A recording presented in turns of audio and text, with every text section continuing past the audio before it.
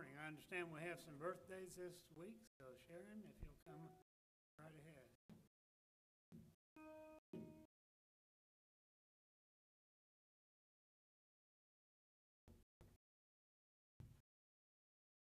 Good morning, everyone, on this beautiful Sunday morning. It's so good to see everybody, and I love everyone. So the first birthday is Jeff Harrison, Kevin Butcher, and myself. I'm having a birthday.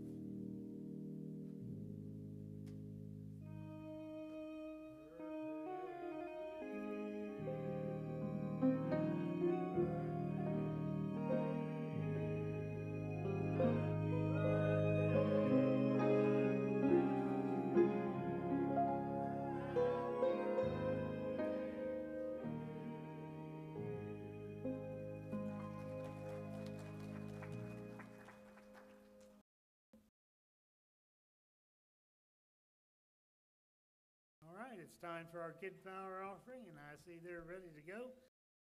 Thank you, Lord, again for all your many blessings. Please bless this Kid Power offering. Help us, Lord, to be obedient to your voice as we give. In Jesus' name we pray. Amen.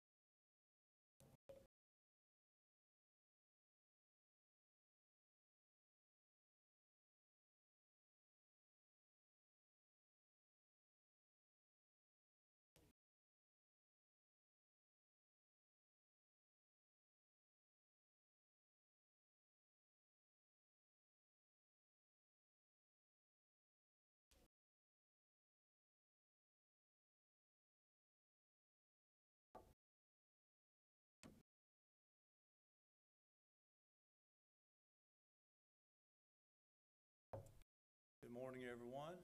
If you will, get your hymn book and turn to page 662, please. 662.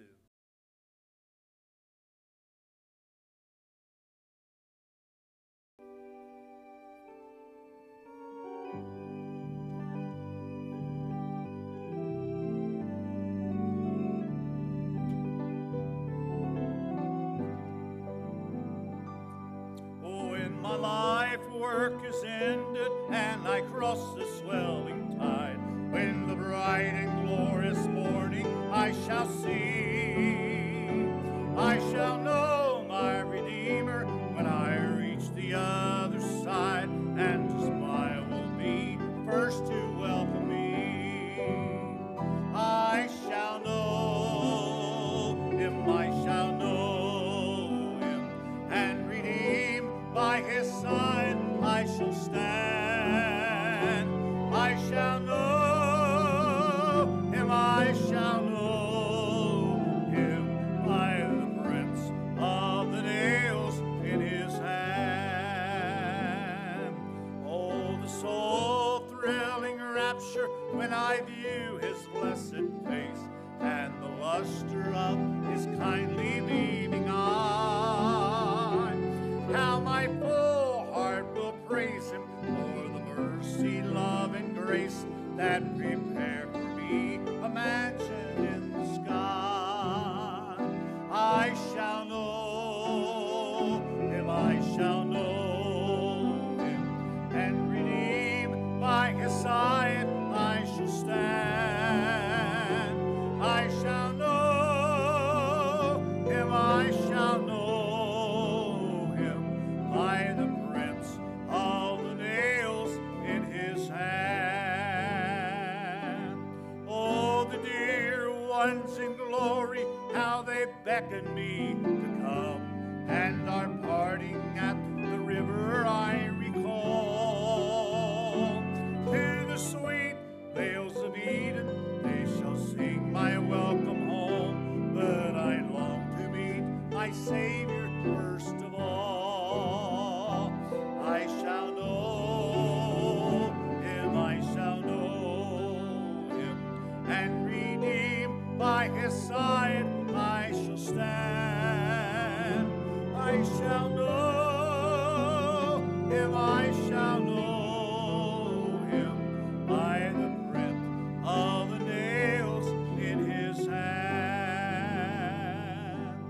Through the gates to the city in a robe of spotless white, He will lead where no ears will ever fall. In the glad song of ages I shall mingle with delight, but I long to meet my Savior first of all. I shall know Him, I shall know Him, and redeemed by His side I shall stand. I shall know Him, I shall know Him, by the prints in the nails in His hand.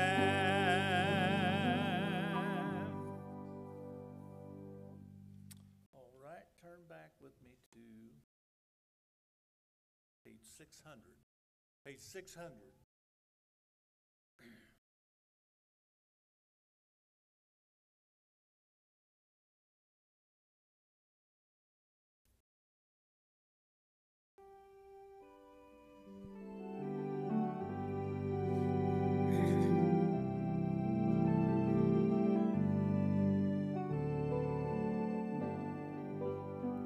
I need Thee every hour.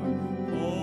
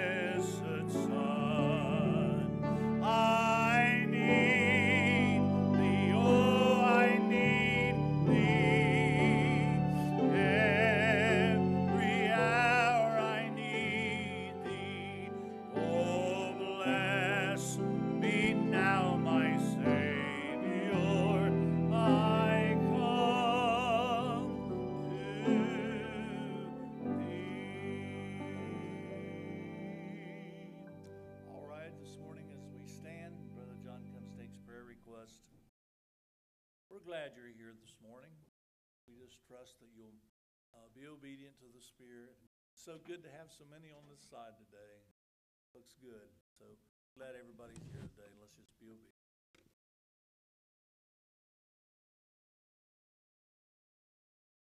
One of these days, maybe we'll start working on that end section. Do you have any special requests this morning before we go to prayer?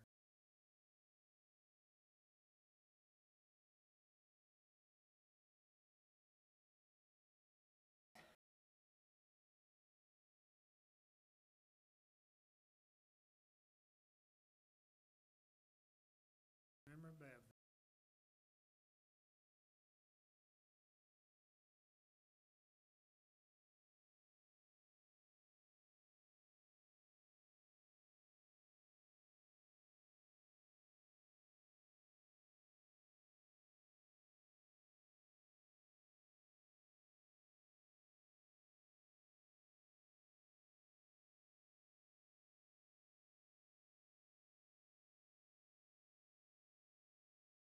Yeah.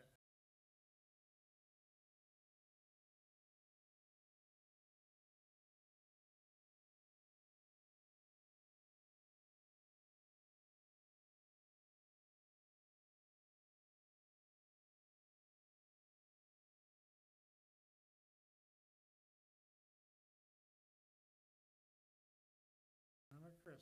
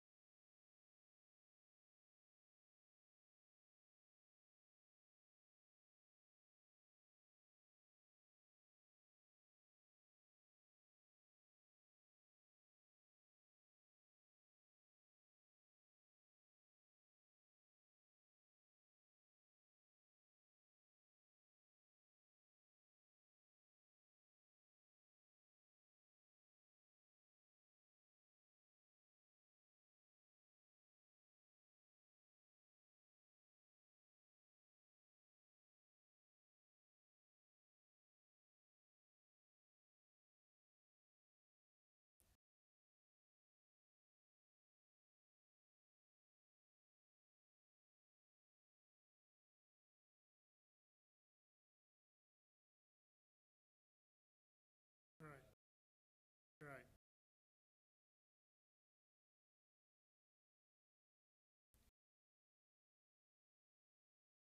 Any other?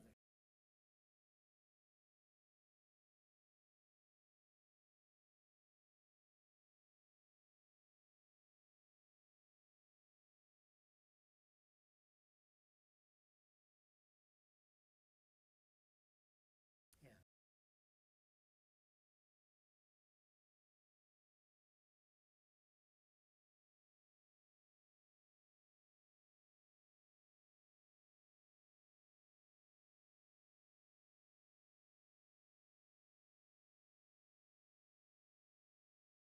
Any other?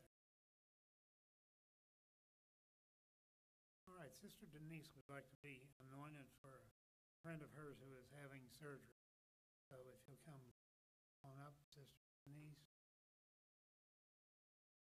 And you ladies come gather around her. Let's go to prayer.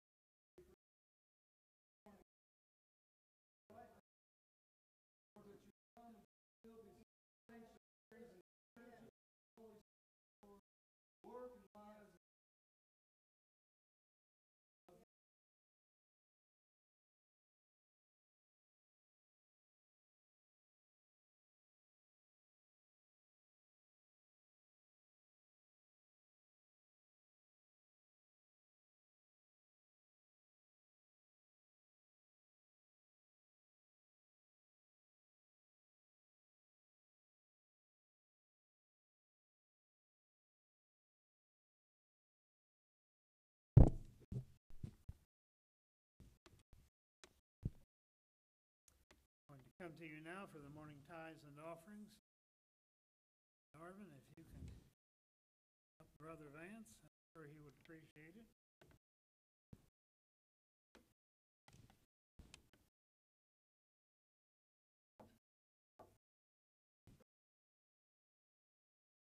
Thank you again, Lord, for the privilege of being in your house.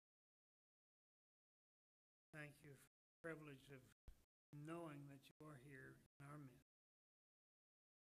I'd ask, Lord, that you have your perfect will and make your presence known in whatever way you see fit. Please bless this offering, bless the remainder of the service. In Jesus' name we pray.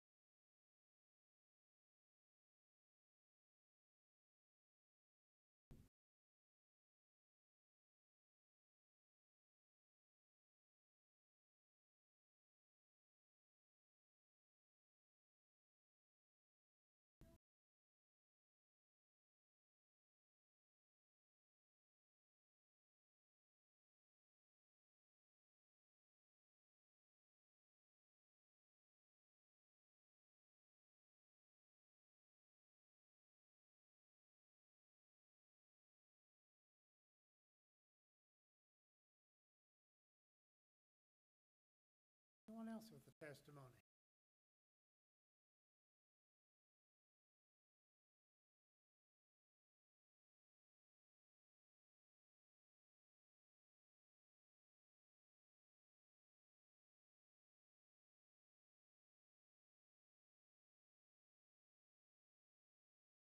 Right.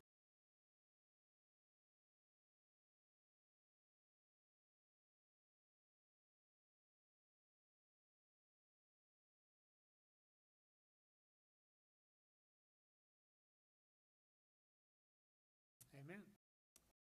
Anyone else? All right, Sister Tracy's going to sing.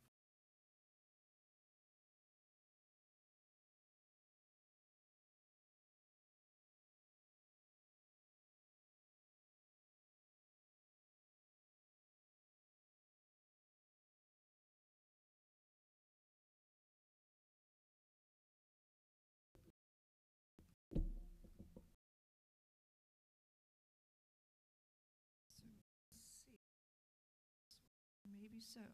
All right. We'll see. So good morning. So God is good, and I am nervous, and that doesn't happen very long. So just pray. This is where it's going this morning, and I know that He has a plan.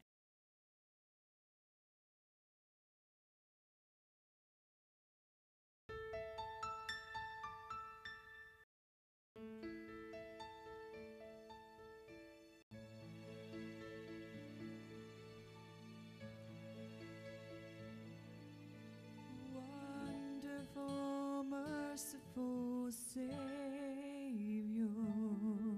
precious Redeemer and friend, who would have thought that a lamb could rescue the souls of men?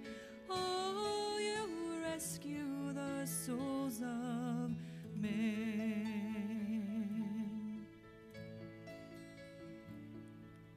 Counselor, Comforter, Keeper, Spirit we long to embrace. You give us hope when our hearts have hopelessly lost our way. Oh, we've hopelessly lost our way. You are the one that we praise, and you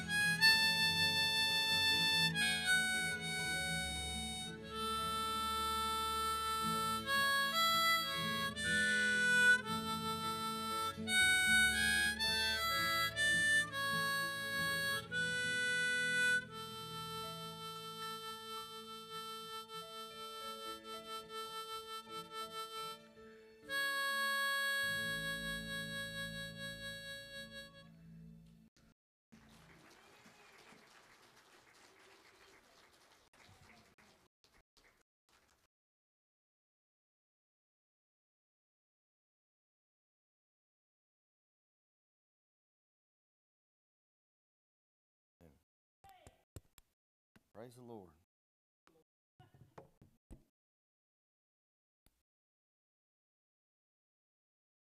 Give Him praise, amen.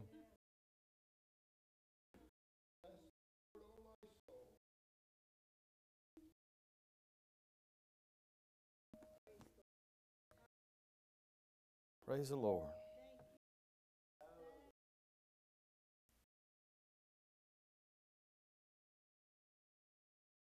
Amen.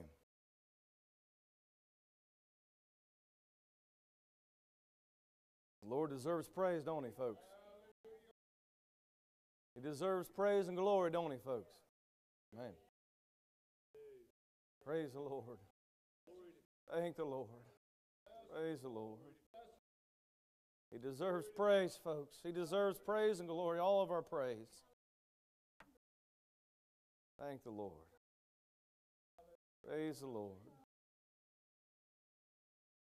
Praise the Lord.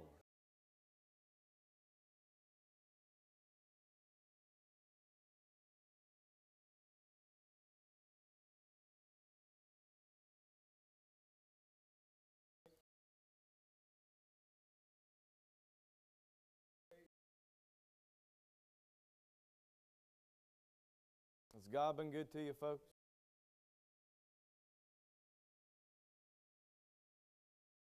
So good, so good. He deserves all of our praise and all of our glory, all of our focus. He deserves our best, don't He? Praise the Lord. Give Him glory this morning. Give Him praise and glory this morning.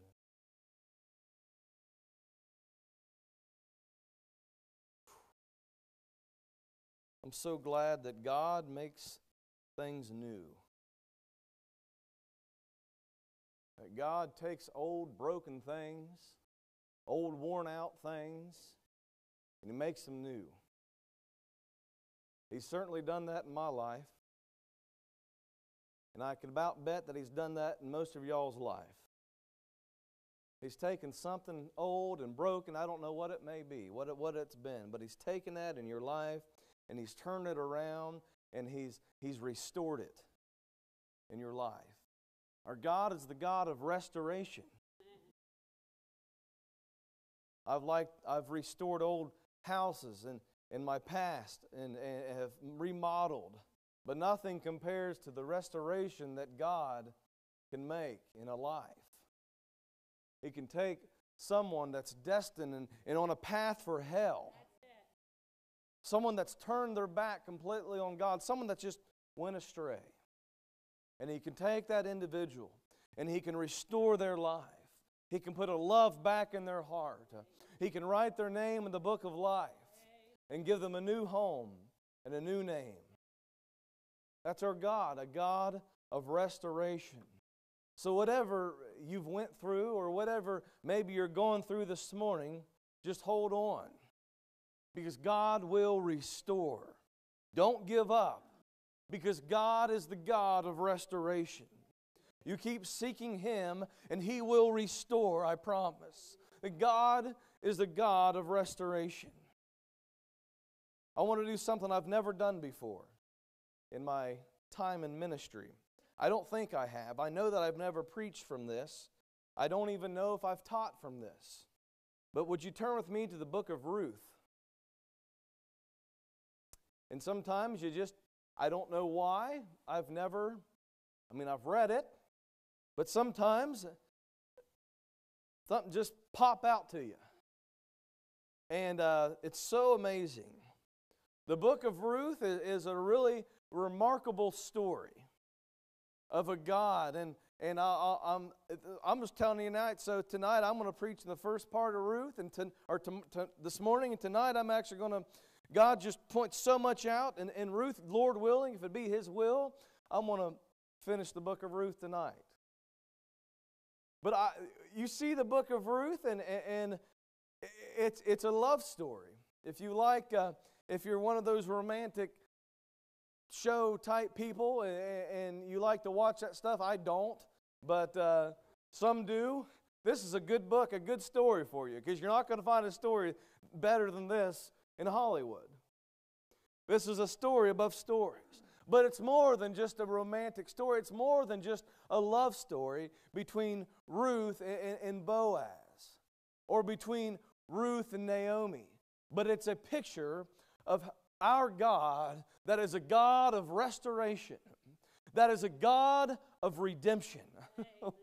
We serve a God that restores, that makes all things new. And someday, all things will be completely new. When we live in the new heaven, in the new earth, in the new Jerusalem, all things will be made, will be finalized in the remodel. All sin will be sin away forever. Aren't you glad that there won't be any more sin? There won't be the curse of sin. There won't be temptation. There won't be sickness. There won't be death. There won't be parting with loved ones. There won't be hardships. There won't be money problems. There won't be any of this bad stuff. That someday God will make all things finally new. I'm looking forward to that time, because I don't know about you, but sometimes this world is a depressing place to live. Oh, but we hold on. We stay true. God will make all things new. But God is a God of restoration. Praise the Lord. I'm so excited about this story. I get excited sometimes. I get blessed before anybody else does. Because when God just points out something, it just hits home, and you almost start running circles while you're reading and while you're studying. And you see the orchestration of God, and you see the amazing sovereignty of God. Would you turn with me there to the first chapter, if you probably already are. If you haven't found it by now, then I'm not sure. It's toward the beginning, right after Judges. Turn with me to the first chapter of Ruth, verses 16 and 17. Now, it was hard to find a couple of verses that would sum up in just a couple of verses without reading it all, and I didn't want to necessarily read it all. I would encourage you to read this. It doesn't take very long to read these four short chapters. That was a tongue twister. It doesn't take that long to read. I'd encourage you to read it. It's a great story. But would you stand with me for the reading of God's Word? Chapter 1, Ruth, verses 16 and 17. This is probably the most famous two verses in Ruth, what people quote. Actually, be out here, I told you I stand. I'll go ahead and read it. Verse 16 says this, "And Ruth said, Entreat me not to leave thee, or to return from following after thee." Now this is Ruth talking to Naomi. "Whither thou goest, I will go, and where thou lodgest, I will lodge. Thy people shall be my people, and thy God my God. Where thou diest will I die, and there will I be buried. The Lord do so to me, and more also if aught but death part thee and me." Pray with me. Dear Lord Jesus, as we dig into your word this morning, we pray for clarity. I pray for your anointing, God. Oh, we give you glory. We give you praise, O Lord, for you are worthy of our praise, God. We're so thankful, Lord Jesus, that you are the God of restoration. You restore old things. You make old things new, God. You restore old relationships, Lord Jesus. Lord, you restore old relationships with you. And maybe at one time, Lord Jesus, we had a thriving relationship with you. Oh, but we're in a place, God, of a desert, of a dry time in our life. Lord, and we just need a touch from you. Lord, we need you to restore us, God. Add your blessing to your word. In Jesus' name I pray, amen. You may be seated. Thank you. This was actually the scripture, one of the scriptures, we had a lot of scriptures, that was read at our wedding. And even though it is Ruth saying this to her mother-in-law, it's a great illustration of loyalty. Where you go, I'll go. Where you sleep, I'll sleep. Where you lodge, I'll lodge. Your people will be my people, and your God will be my God. Isn't that the perfect picture of unity, of a relationship that works? Where you die, I will die. Well, we start out here in the book of Ruth. And there's a famine going on in Israel, and specifically in Bethlehem. They're in Bethlehem, Judah.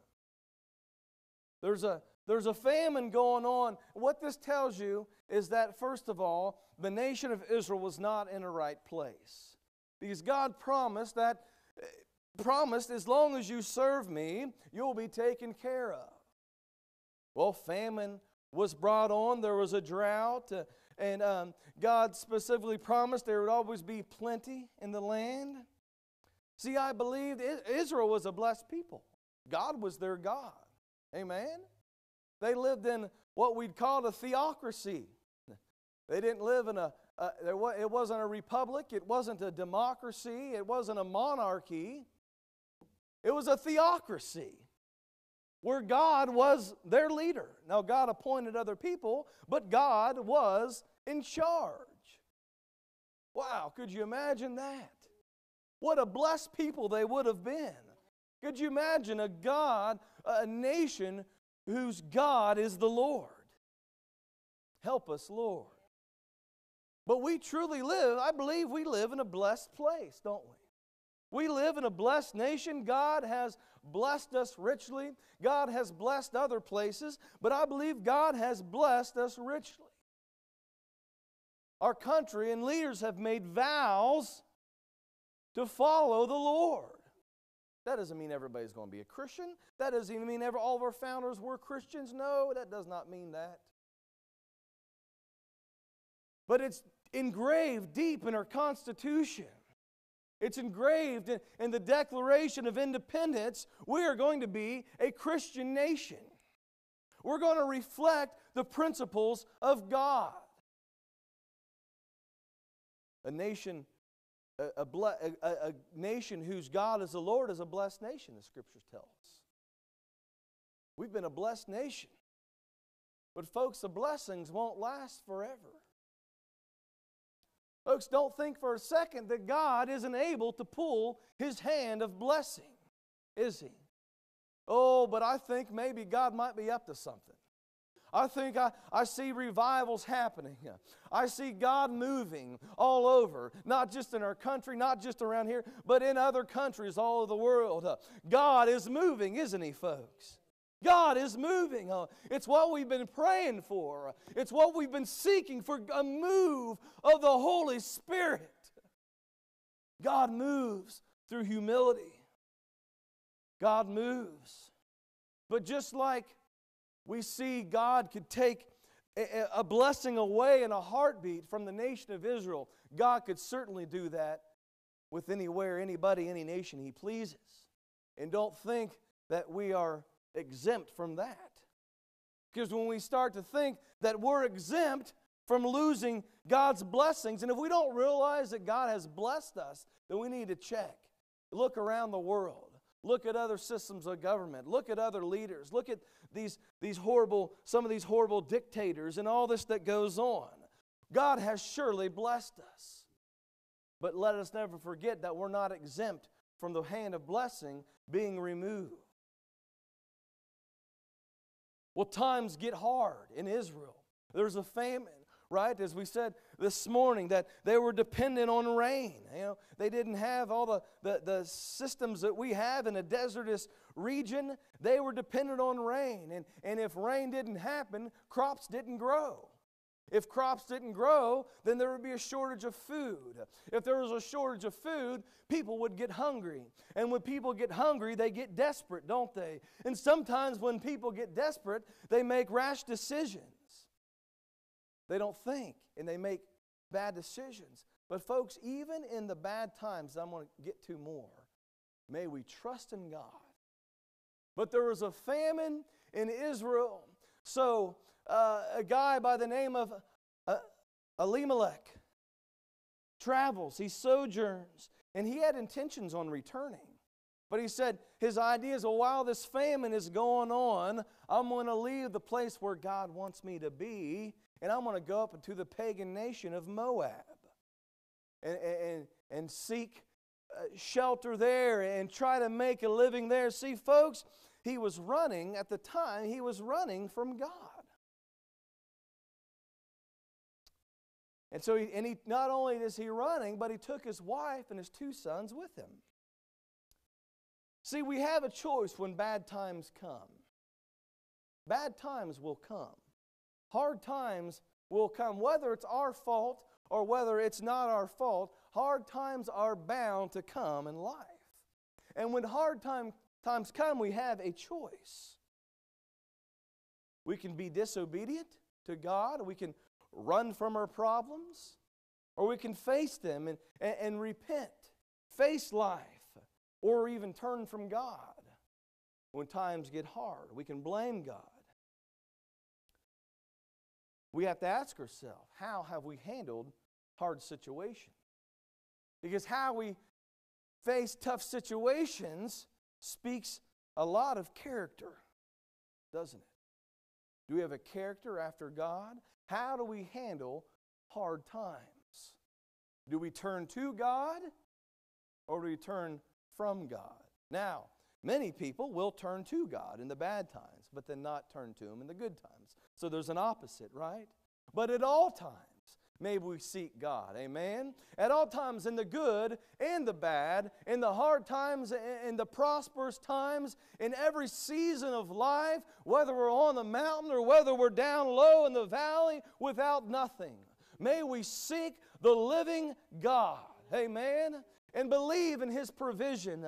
Believe that He will not leave nor forsake His people.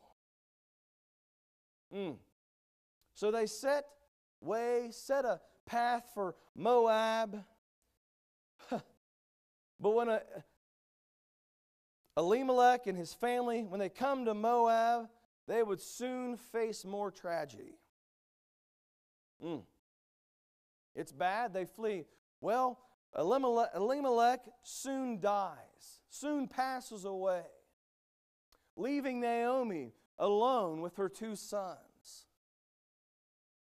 I don't know how old her boys were. I don't know if they were young. It doesn't really say. I suppose you might be able to do some kind of math to try to figure it out. I don't know. But it makes it sound like it was a desperate situation. It kind of makes it sound like that the 2 boys were not quite old enough to provide for themselves. And so widows at the time were dependent on the generosity of strangers, but they weren't in Judah. They weren't in Israel. They weren't in Bethlehem. They were in a foreign land. Didn't know anybody. And so here is the story. Elimelech dying might not be necessarily a direct punishment from God, although it could be. But sometimes in life, what we got to know is sometimes life brings tragedies. Sometimes life brings tragedies. Where do we turn in tragedies? And the life in Moab wasn't easier as they'd find out. See, many people try to outrun God and move away from their problems. It happens a lot. Whether we move or whatever it is, we try, but problems will always have a way of catching up with you. That's just good practical common sense there. If we don't deal with issues, if we don't deal with problems, they will always come back somehow, some form. We can't run away. You know, someone once said, I've heard this before, you can move all over the world. There's something that will always follow you. Debt. It's true. It'll follow you wherever you go. You can't run from debt. Sometimes that's a problem. Sometimes we got it under control. But problems will not leave. We can run. Problems will follow you. The same problems, maybe it's just a different place, but problems need dealt with. Because undealt with problems will cause stress. They'll bound you down. Problems will haunt you. Things in your life, if situations aren't dealt with, they'll haunt you. And Elimelech was trying to run from his problems, and it caught up with him, didn't it? And the problems continue. Well, verses 4 and 5 in Ruth 1, that you see the 2 sons. I'm not done, forgot Moklon, and Kilion. Their 2 sons end up marrying 2 Moabite women. Okay? So I don't know how much time goes by. It doesn't say. Ruth marries Moklon,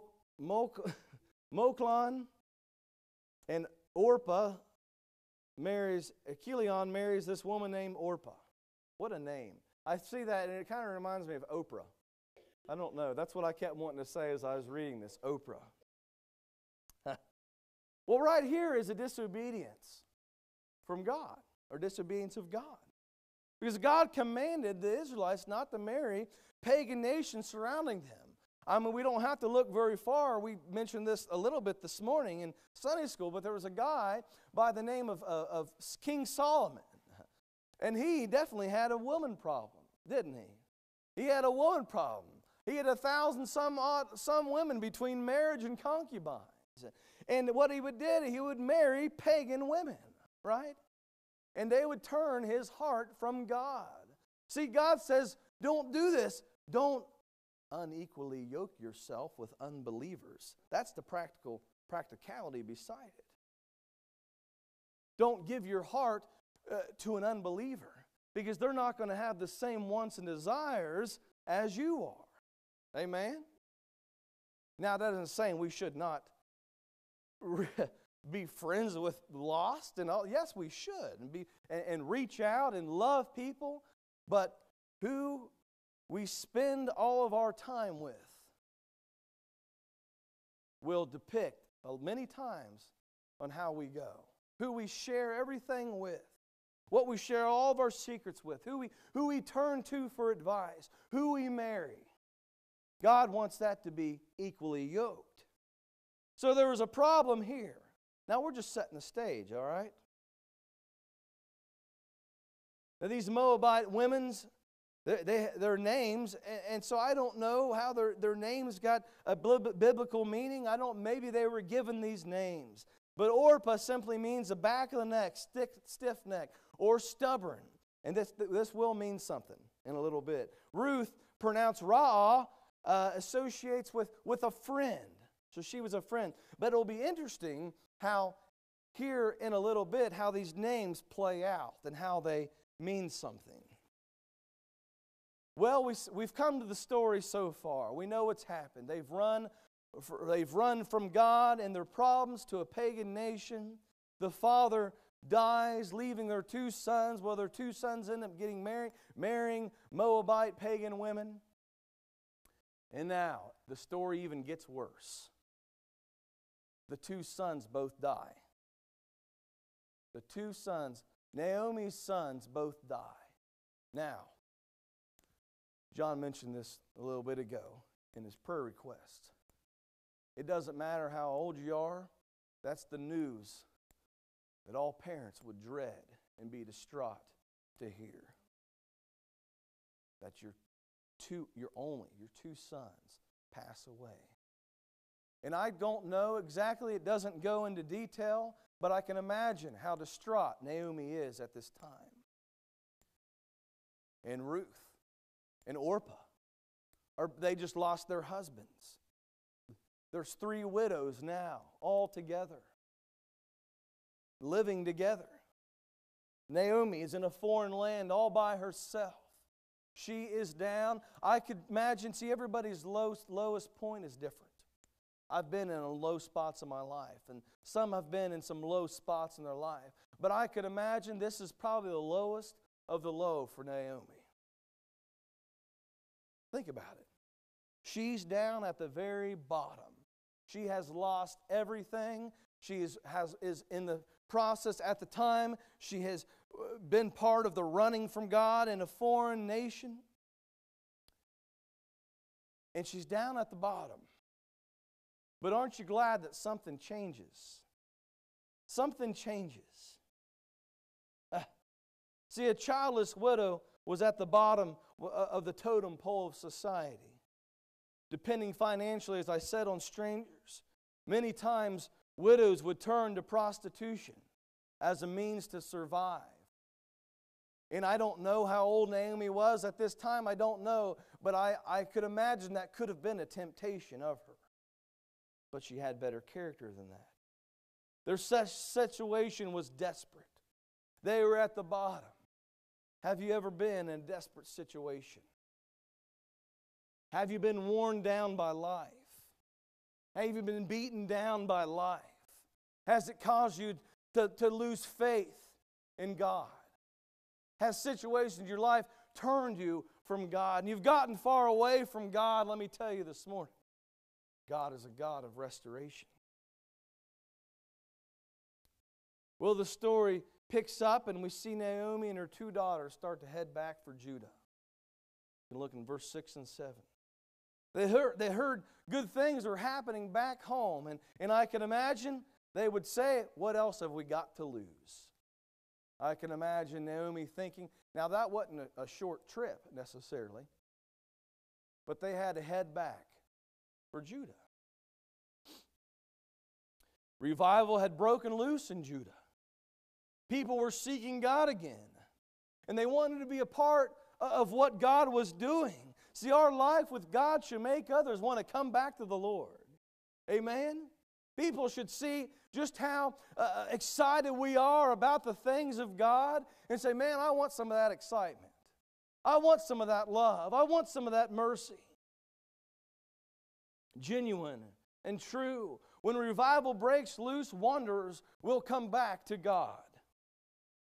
Naomi could have stayed in Moab. She could have wished things were different. I'm sure she did. She wanted things to be different. She could have stayed there and she could have wished things were different, waiting to receive something good from God. But instead, unlike many others, she set out to receive what God had for her. See, she had some complaints. She said, God, you're after me, your hand's against me.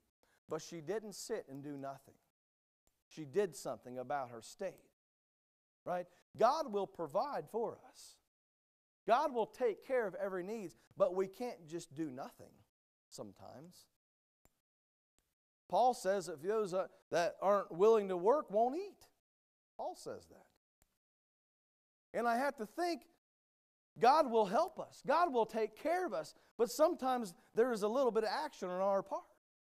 And God gives us direction, and God provides for us, makes provisions. We can't sit and just wish things were different.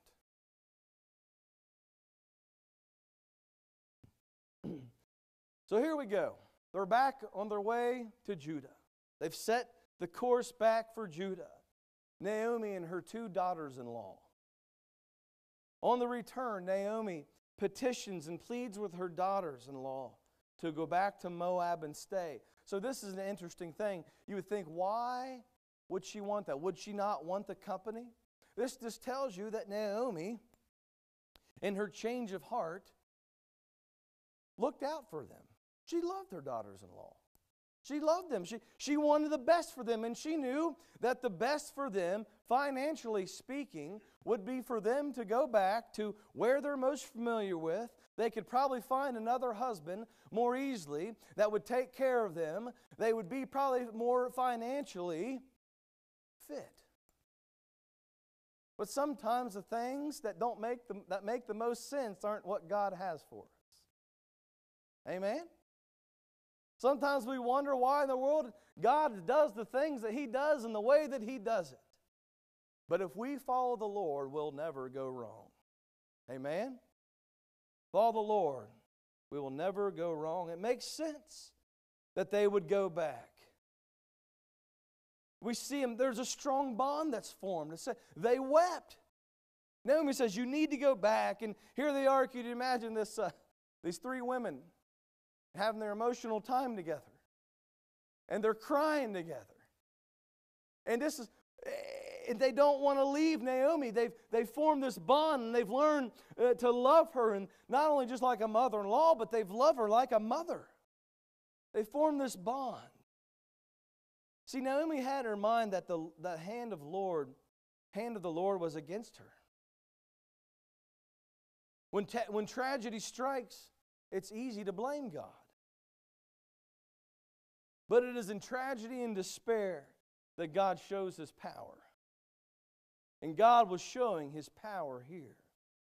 God would surely show His power and providence in her life, in the life of Naomi. But here's the key. Here's the key. Yes, Naomi thought and said that the hand of the Lord is against me. God's against me. But she recognizes something that a lot of don't recognize. A lot of people don't recognize.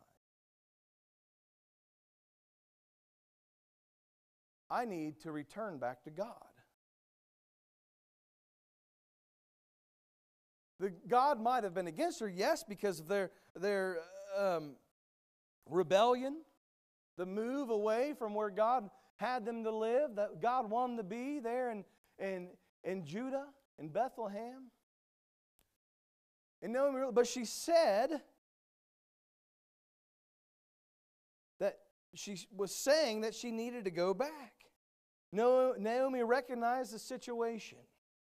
But the key is, whether it's punishment or whether it was circumstance, the key is to seek God, to draw close to Him. Listen, we must draw close to Him in all circumstances, not further ourselves away from God, but draw close to Him. Well, here in the next few verses, verses 14 and 18, we see that Orpah returns to Moab, but Ruth clings to Naomi. Both girls love Naomi. Both of them loved her. They showed her love for her. A motherly daughter love that they had for each other. But still a choice had to be made. But Ruth showed action. See, there comes a place in following God, a time in following God, where love's got to be put into action. We can love God, or we can love the feelings we get, and we can even say we love people. But faith is more than just mere words, isn't it? We can say all we want. But sometimes love has to be put into action. See, John 3:16, Jesus, it said, "For God so loved the world." Well, I'm glad it just didn't stop there. Yeah, God loved the world, but what did He do about it? He acted. God so loved the world that He gave His only begotten Son, that whosoever believeth in Him should not perish, but have everlasting life. See, love was put in the action. And so Ruth, her statement of faith was put into action. She said, "Yes, Naomi, yes, mother-in-law, Naomi." I don't know why I keep getting that tongue-tied. "Naomi, I love you. I do. I love you like a mother. And I'm going to show you because I'm going to follow you." See, we can say we love God all we want, but unless we're willing to follow Him and follow His ways, our words mean nothing. Our intentions mean nothing. We can have good intentions to follow God, or we can have good intentions to do the things that God calls us to do, but until we do them, the words mean nothing. Amen? A promise, an agreement is nothing unless it's held, right? We can promise something, we can make deals, we can make promises, agreements, we can make business decisions, but unless that agreement is held and put into action, the words mean nothing. We live in a time now where the promises and being a man of your word isn't as important as it used to be. We do. You used to be able to make agreements through handshakes. Can't do that anymore. Because words mean nothing unless action is involved. Ruth's faith and love for Naomi and for God was put into action. And even better, yes, Ruth loved Naomi, but even more than that, we see a picture through Naomi that Ruth chose to follow God. Now listen, Ruth was a Moabite. She was not an Israelite. She didn't believe in the one true God. But Moabites believed in false gods, pagan gods. But Ruth chose to follow God. Isn't that good news, folks? See, we have a choice in our life. Are we going to follow God, or are we going to turn back?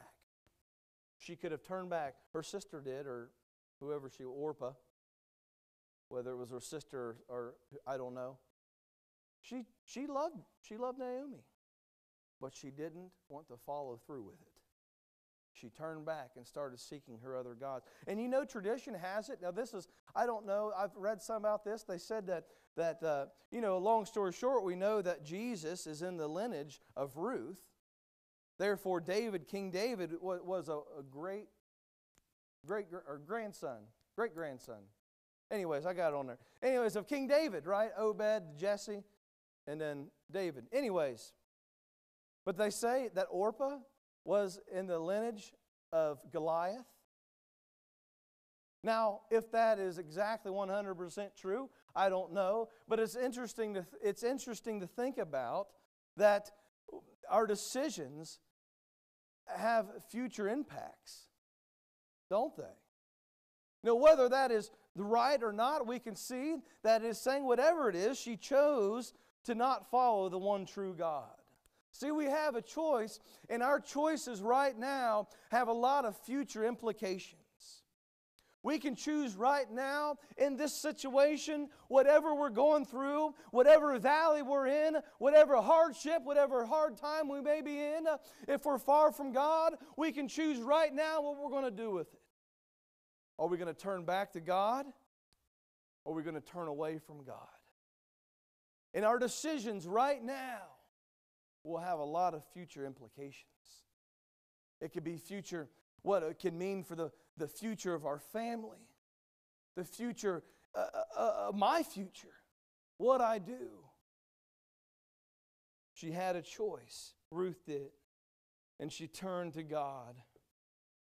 Oh, Naomi took her under her wing, nurtured her in the ways of God. See, people should be able to see you and say, I want your God to be my God. People, we nurture people and we look, whoever we come in contact with, we witness to people. People would want to say, could you imagine, oh, I don't know what God you're serving. I don't know what you're doing. I don't know what church you're going to, but I want to be a part of it. Now, ain't everybody going to be like that. That's just the way it is. But I'm still a believer that God can get through to anybody. Amen. I'm a believer till I die that God can get through to anybody. But it's a relationship with Jesus that will sustain for us in the New Testament. Mere feelings will not sustain. We're emotional beings. We have ups and downs. We're not always going to be happy. There's going to be times when we're sad. There's going to be times when we're angry. Emotions won't sustain, but a relationship with Jesus Christ will sustain. See, not only did Ruth have an amazing relationship with Naomi, but she developed one with God. And I could just imagine on that long journey. It doesn't say it. I like to read between the lines. Not too much to where it takes it out of context, but this is totally within context. I can imagine this long journey back. And Naomi is just explaining the things of God to Ruth, nurturing her, developing this relationship even stronger. This Gentile woman, once far from God, had drawn near to him. Praise the Lord. Aren't you glad we can draw near to God? Aren't you glad that there's nothing, we don't have to come to a person to draw near to God. You don't have to come to me, thank goodness. You don't have to go to somebody else. But you can draw near to God right where you are, each and every one of us. We can draw near to God. And I'm so glad that God reveals Himself to sinners. It doesn't matter who you are, where you came from, or what you've done. You can draw near to God. That's the good news. You can draw near to God, and He can restore you. Well, the story picks up there in verse 19 in Ruth chapter 1, and they finally get to Bethlehem. After this long journey home, but the thing is, Naomi returned in humility. She didn't act like everything was great. She said, don't call me Naomi. Call me Mara. Call me this other, because God is against me. And her attitude here is it's not a negative attitude of God being mean and against me and hating me. No, the attitude here is, I have done wrong, and God is against me. God deserves to be against me. I deserve God's wrath because I've run from God. See, Naomi comes back in humility. She didn't act like everything was perfect. She had wandered away from God. But in her wandering, God had a plan to make things right. God had a plan to restore her. God had a plan to get her back to where she was. See, Naomi grew up a Christian kid.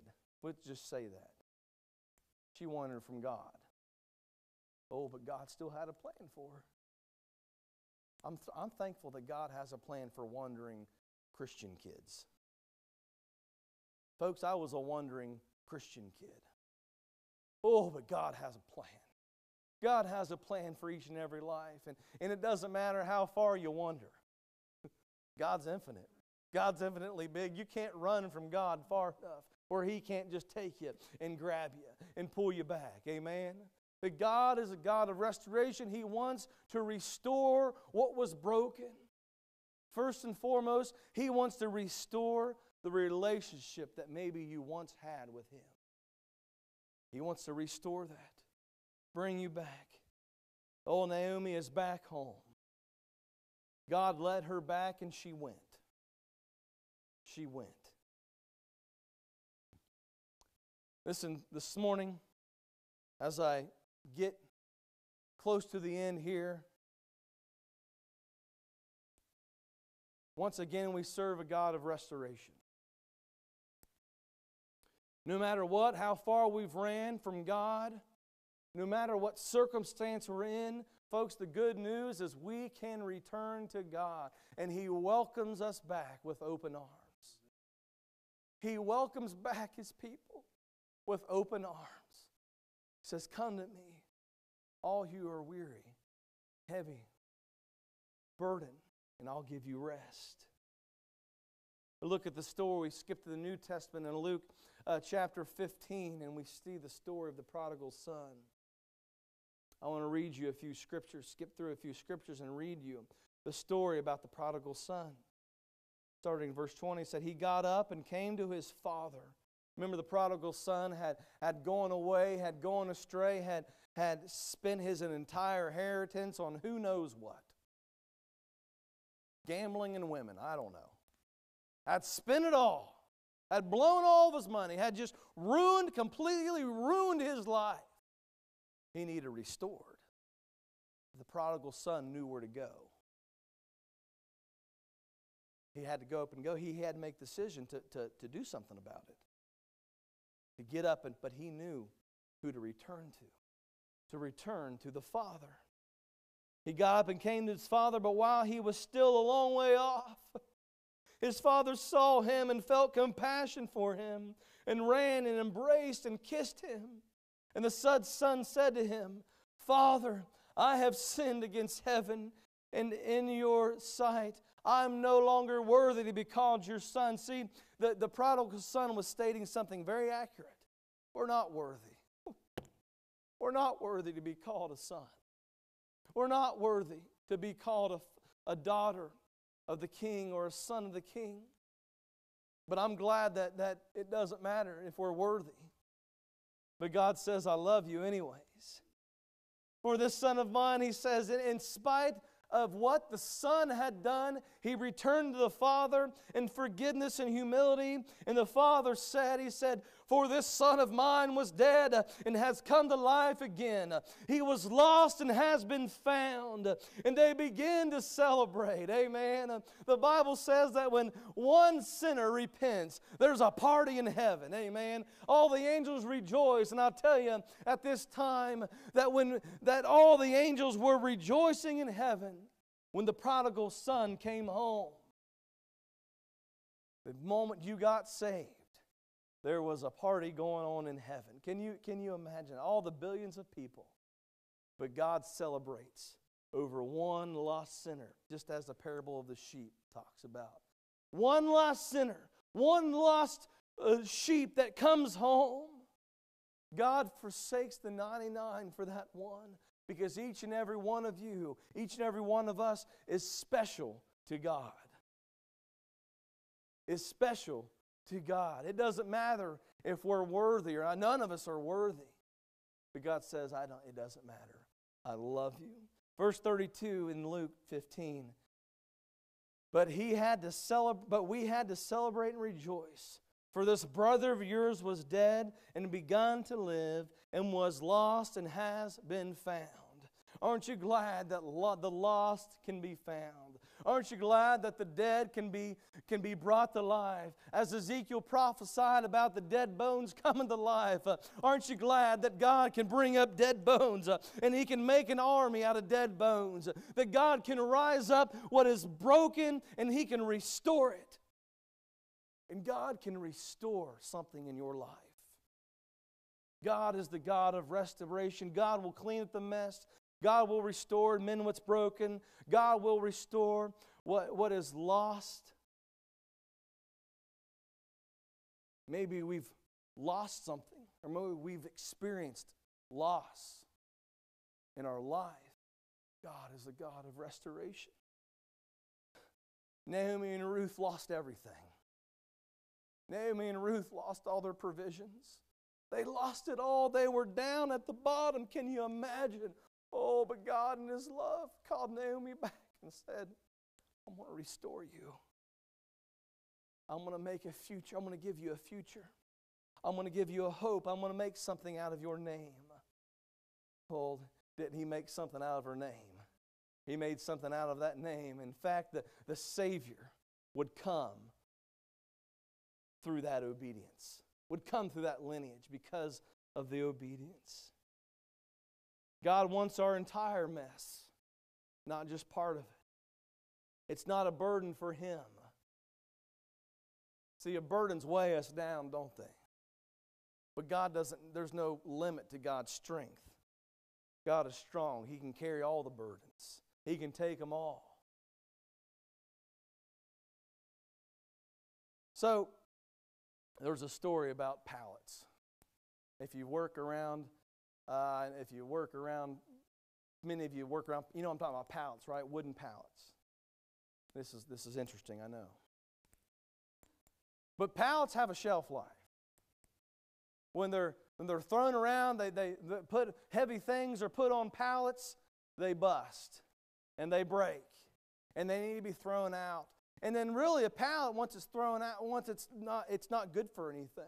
And so it'll be then sold to some company that'll either mulch it up or burn it or even take it out to a landfill. You actually have to pay to get rid of an old pallet sometimes. But there's a company I was reading about, a lot of people do this. See, pallets are actually made with hardwood, with actually valuable wood, hard oak and some other different, sometimes walnut and some other different kinds of hardwood. See, people will take those old broken pallets, and yeah, they can make mulch out of them, or make some that out of them, and they'll be worth just a little bit, maybe $30 a ton. But you know what? You can also, there's been companies that'll take those old pallets and make flooring out of them. So now those old pallets are worth $1,200 a ton. But even more than that, some people will take those old pallets and they'll make really nice furniture out of them. When furniture is made out of old broken pallets, they're worth about $6,000 a ton. I'm saying this, that God can take the old broken things that we think that are no good, God can take them and turn that into something that is extremely valuable. Amen? God can take those old things in your life and turn around for His good. So the Bible says all things happen for the good of those who love God and the ones called according to His purpose. But that good is not necessarily good we might think. The good is to be made into His image. That God can take an image that was broken and marred and He can turn it around and make it something new. Would you come, if you will? I want to remind you again. I've asked them if Jim would sing a song. God can take a life and make it valuable. Praise the Lord. God wants to restore you. Will you pray with me? Dear Heavenly Father, we bow in your presence again. Lord, I'm so thankful that you're a God of restoration. That you're God that can take the old, broken, and rebellious and take the sin and take everything in which we've turned from you, and you can turn around and somehow you can fix it and you can make it new. Whatever we're going through, whatever we've done, wherever we at, we might not even turn from you. Lord, but we're just broken right now. Lord, we just need a touch from you. We need to be restored.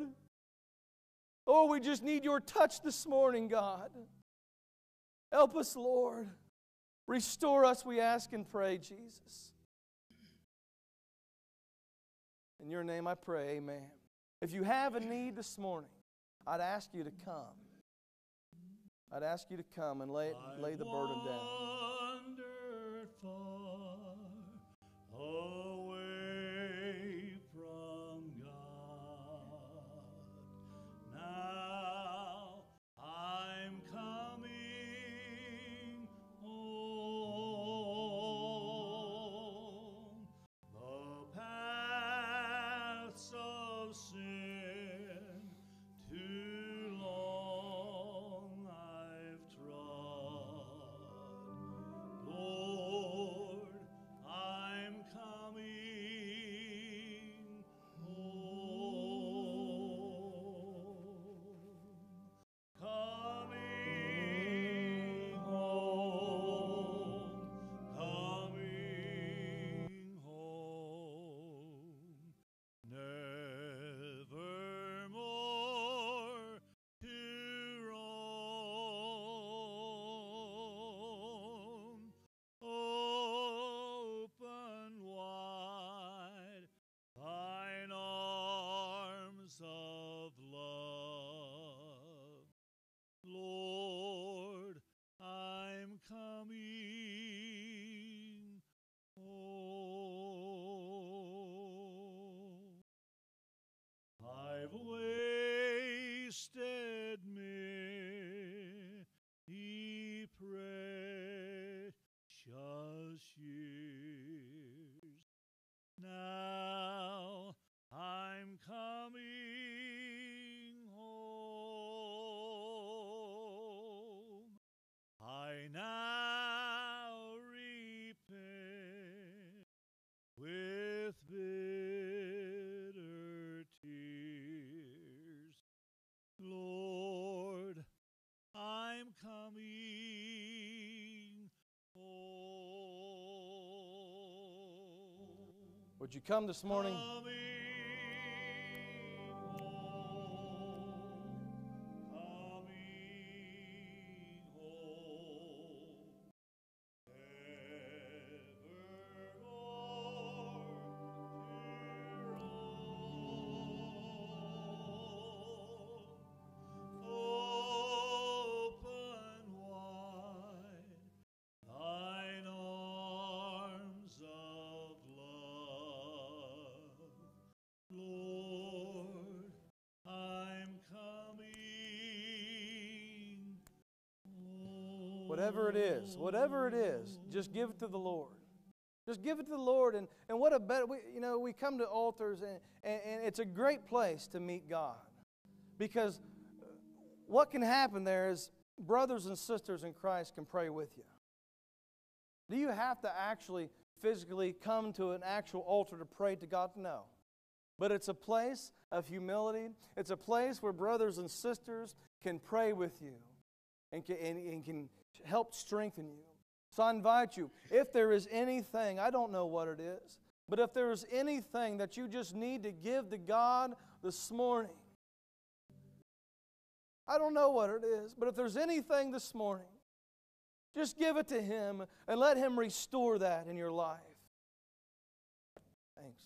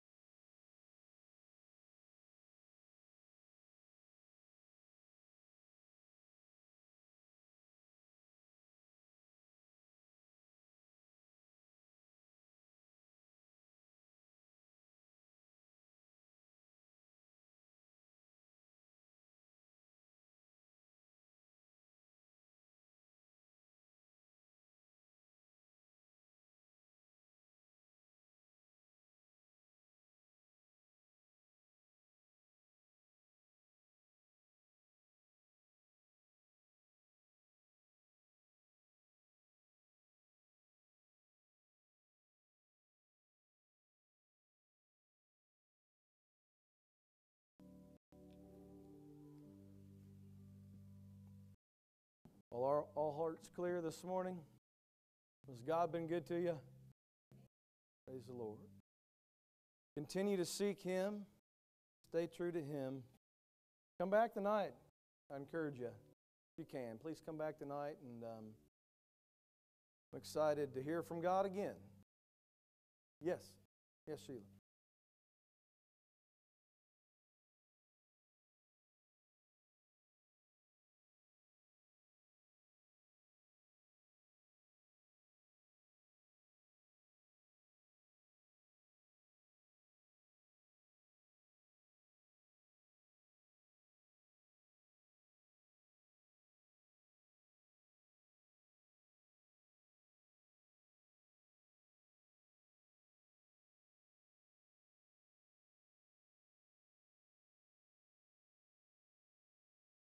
Amen. Praise the Lord. Brother Roger, could I ask you to pray for us as we dismiss this morning? All hearts clear? Anything else you need to mention?